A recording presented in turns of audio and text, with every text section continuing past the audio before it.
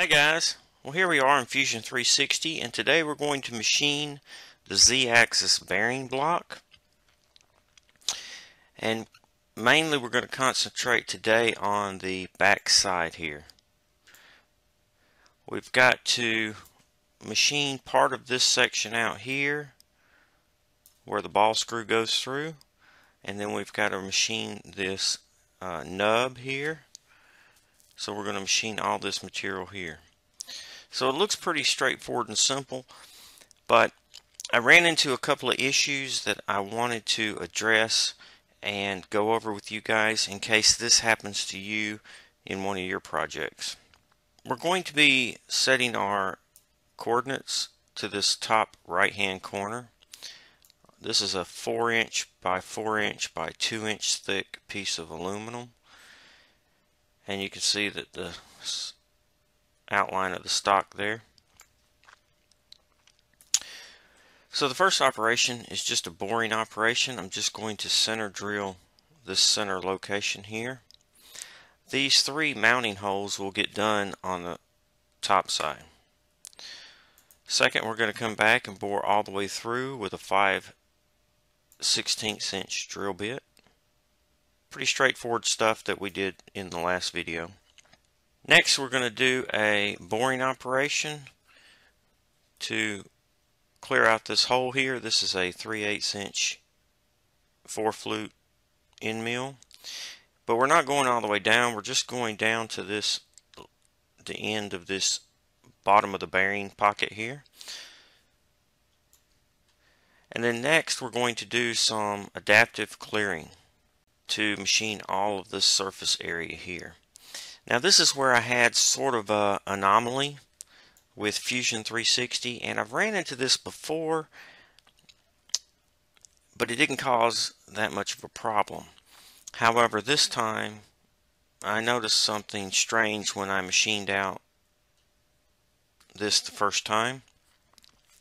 As I mentioned before in some of my past videos, it takes a few parts before you actually get everything tweaked and fine-tuned the way you want it to.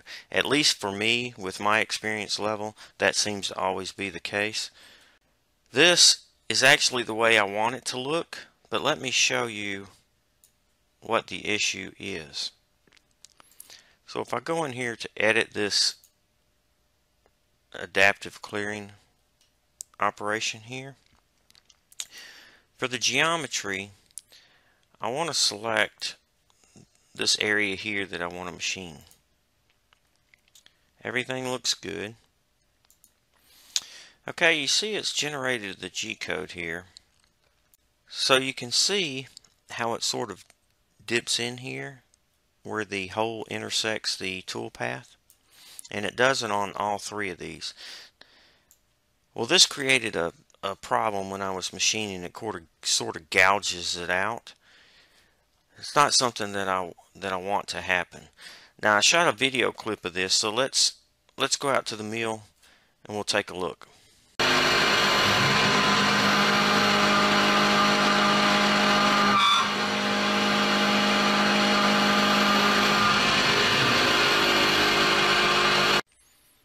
So you can see in the short video clip there how it dug out when it reached this line of code right here on the tool path. So to get around that,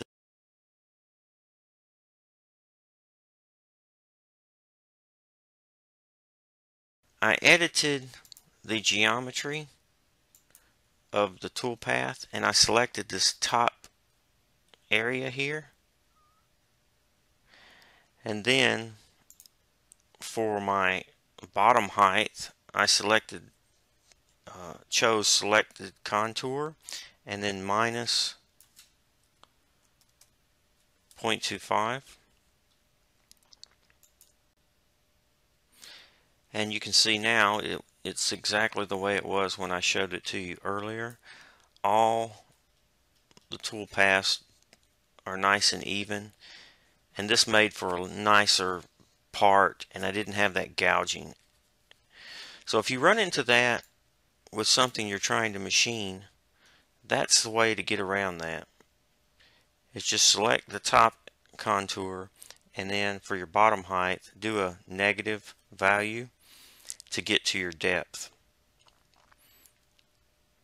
In the next operation, we're just going to come back and finish contouring this. Now I ramped this down, and when I actually ran the G-code, the ramp was only at 13 inches per minute, and it can actually be at the feed rate. It didn't need to be slower. We're just cleaning that up, and then it goes around the part there and takes a final pass. When I set up the adaptive clearing, I left stock on this radius so that I could clean it up in that finish pass. And you can see here the radial stock there I left was 10 thousandths. Alright, so we can simulate it now.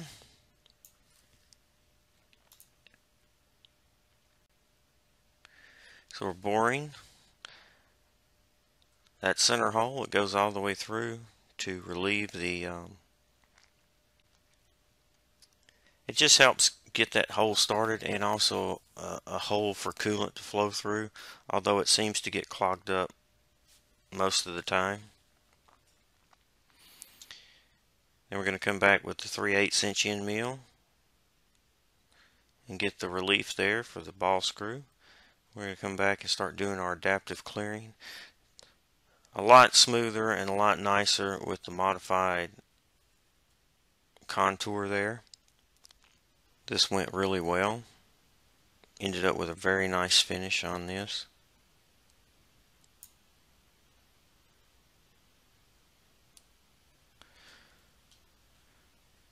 And that's it. So now let's go out to the mill and we'll machine this out. Hey guys, well, out in the shop today, and we're going to start working on the Z-axis bearing block. I've cleaned up all sides with a fly cutter and got it nice and smooth. We're going to start machining the back side first. So let's get started.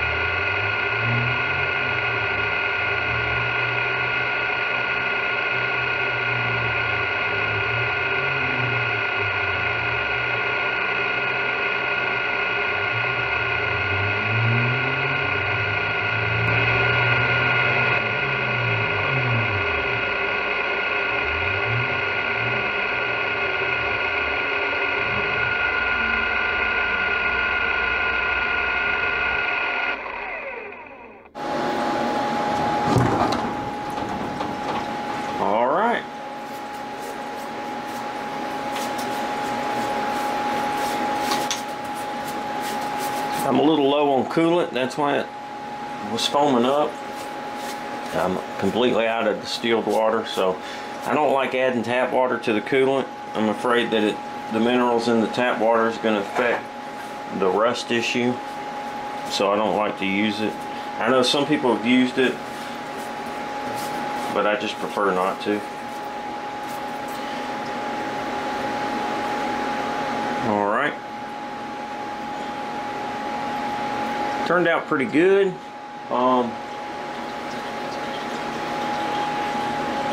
Went a little deep on that finishing pass there. I'm not sure. I'll have to check the code, but it should be okay. It's going to rest on this flat area here. Turned out pretty nice. You can see it went a little bit deeper right around that finishing pass.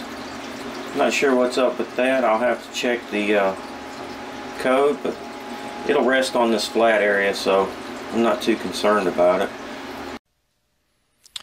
Okay, so I went and pulled up the G-code that I was running, and I noticed on the 2D adaptive that I only went down 0.24, and that's supposed to be 0.25.